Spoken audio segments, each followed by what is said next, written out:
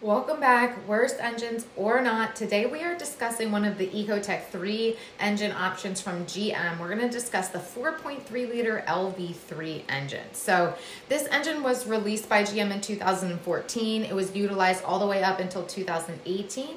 Aluminum block, aluminum cylinder heads, and this is the base model option in all of your Silverados and Sierras. The Ecotec3 engines all have continuously variable valve timing, direct injection, and the cylinder deactivation system. That cylinder deactivation system is of course pretty well known to be problematic. So of course this engine is not without its problems. The cylinder deactivation system, aka AFM, is the active fuel management system. If you don't already know, it shuts off a couple of cylinders in the engine when you get to like a cruising speed to help save on gas. And then whenever the vehicle senses that you need more power from your engine, it turns on all of the cylinders again. Despite GM making a lot of upgrades to the system, the lifters are susceptible to failure. I will pop up a picture here of what a collapsed AFM lifter looks like.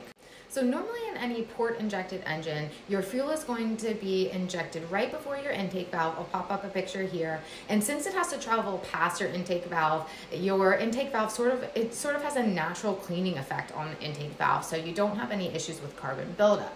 However, this engine is a direct injection engine. I will pop up a picture of the direct injection here. This means that fuel is being injected directly into the combustion chamber, which means it does not have to move past that intake valve, which means there is no natural cleaning process occurring. So in the unit that we took apart today, I will pop up some pictures of the carbon buildup on these intake valves. This does eventually start to affect performance. However, installing a catch can help prevent major issues with this. Also, just keeping up with your proper maintenance can help a lot.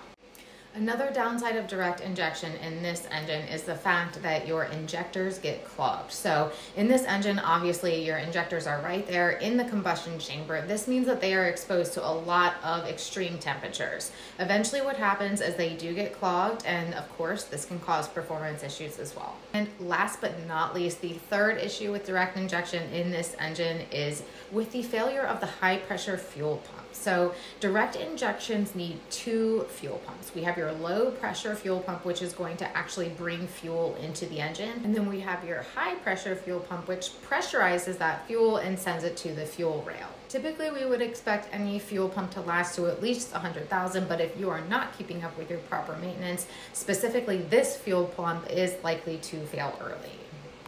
And last but not least on these, we do see some failure with the PCV valve. So your PCV valve can sometimes become clogged. It can get stuck open. It can get stuck closed. If any of those things happen, you have increased pressure building up in there, which means eventually that pressure has to go somewhere. So your seals are going to start leaking. Now, all of that being said, this is a very fuel efficient engine. So let's say you install a catch can, let's say you do a DOD delete, this engine is likely to last you a very long time. I think if those are two things that you don't want to deal with, you should probably head in a different direction.